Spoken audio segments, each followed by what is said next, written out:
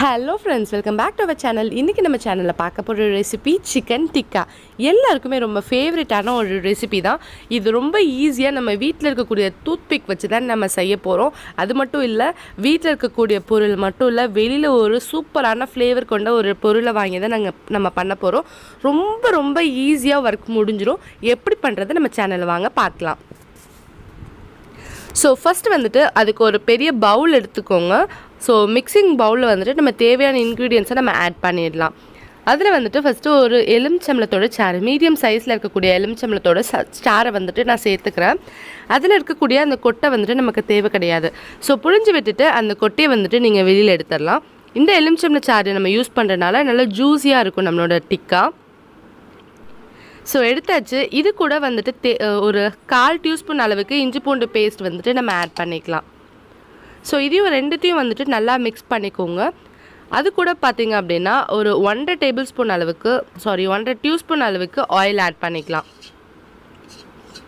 So இப்போ எல்லாத்தையும் நல்லா மிக்ஸ் பண்ணிக்கோங்க.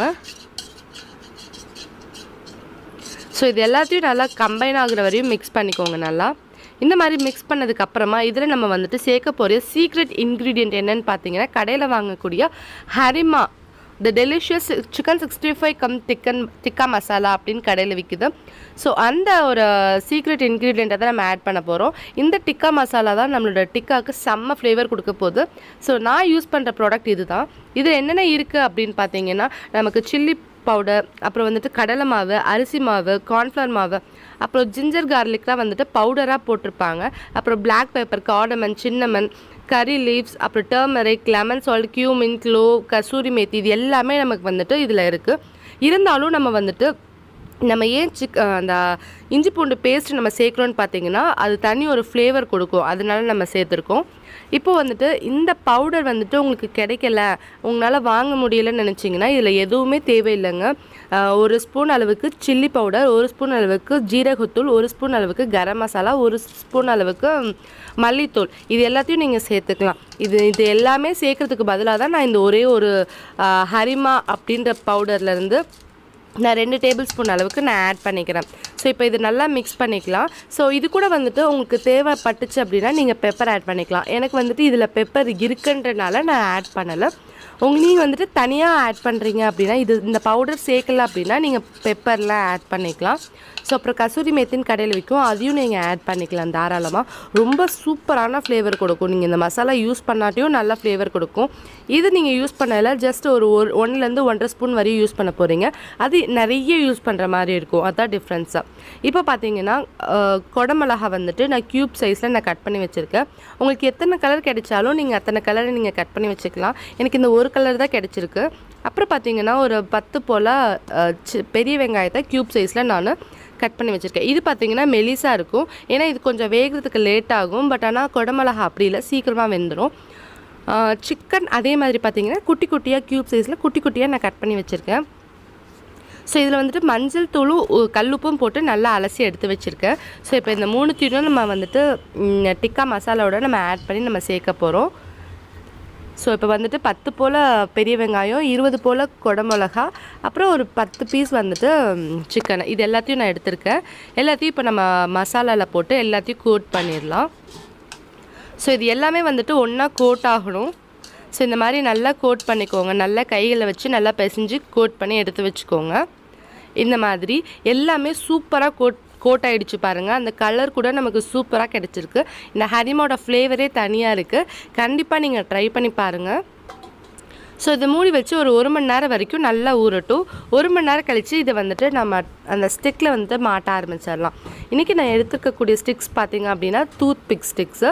இந்த ஸ்டிக்கை வந்துட்டு நான் 10 எடுத்திருக்கேன். இந்த 10 ஸ்டிக்லையுமே வந்துட்டு நான் தண்ணியில் நல்லா ஒரு 5 நிமிஷம் ஊற வச்சு எடுத்திருக்கேன். ஸோ இப்போ இதில் வந்துட்டு ஒவ்வொன்றா நம்ம மாட்ட ஆரம்பிச்சிடலாம். எப்படி மாட்டுறது அப்படின்னு நான் உங்களுக்கு சொல்கிறேன். ரொம்ப ஈஸி.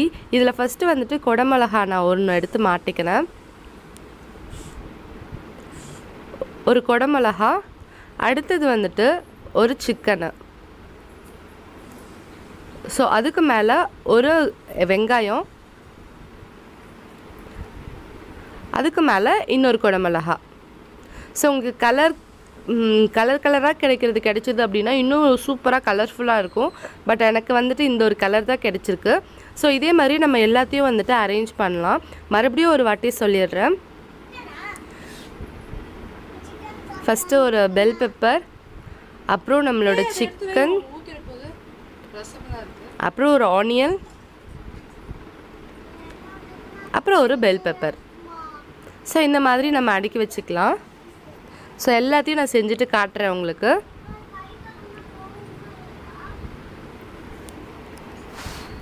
ஸோ எல்லாமே செஞ்சாச்சு பாருங்கள். எல்லாத்தையும் செஞ்சு எடுத்து வச்சுருக்கேன். இப்போ இதை நம்ம கிரில் பேனில் போட்டு எடுத்துடலாம்.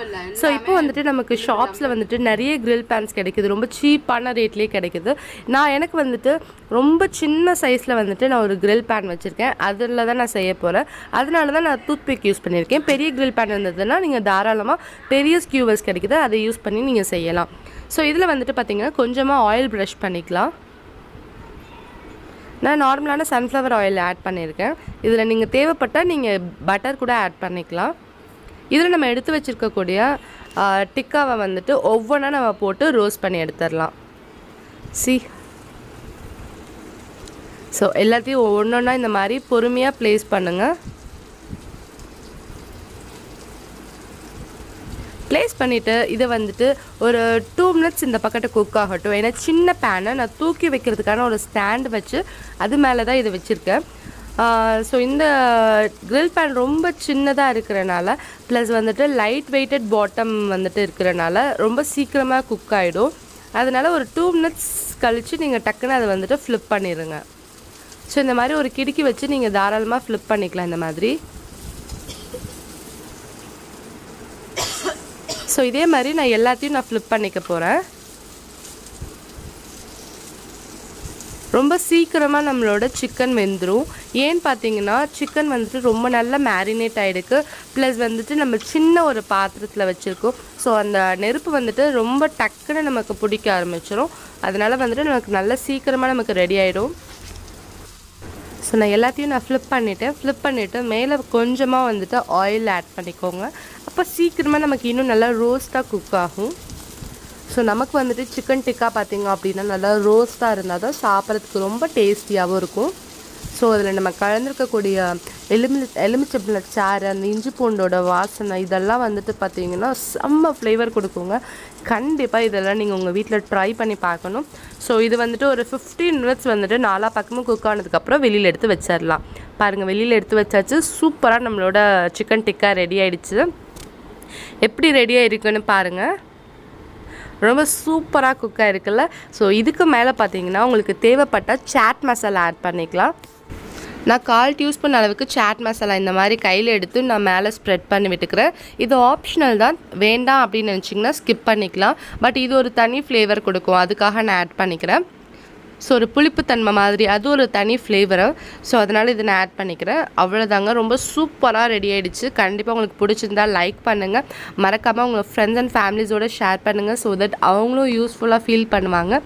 ஸோ ஃப்ரெண்ட்ஸ், உங்களுக்கு இந்த வீடியோ பிடிச்சிருந்தால் மறக்காமல் கீழே இருக்கக்கூடிய லைக் பட்டனை கிளிக் பண்ணிவிட்டு மறக்காமல் கீழே ரெட் கலர் பட்டன் இருக்கும், அதை கிளிக் பண்ணி சப்ஸ்கிரைப் பண்ணிக்கோங்க. அண்ட் உங்களுக்கு இந்த வீடியோ பிடிச்சிருந்தால் மறக்காமல் கீழே பிடிச்சிருக்கா இல்லையான்றதை கமெண்ட்டில் சொல்லுங்கள். ஸோ தட் உங்களுக்கு வந்துட்டு நிறைய யூஸ்ஃபுல் வீடியோஸ் இந்த மாதிரி நான் போடுறதுக்கு ஹெல்ப்ஃபுல்லாக இருக்கும். So thank you very much for வாட்சிங் this video. Bye. Keep on smiling.